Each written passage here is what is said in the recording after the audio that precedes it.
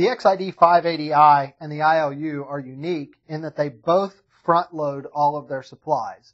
The cards, ribbon and retransfer film in the 580i, and the laminate in the ILU both load from the front, so that if you decided to actually place the printer and the laminator underneath a cabinet, you could do so because you do not have to open from the top as many other printers do to load.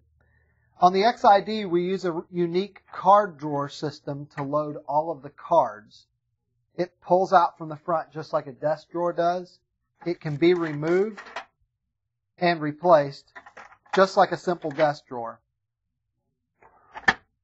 To load the ribbon and retransfer film, we open the front door and the retransfer film is in a green cartridge, ribbon is in a yellow cartridge, and they load directly from the front.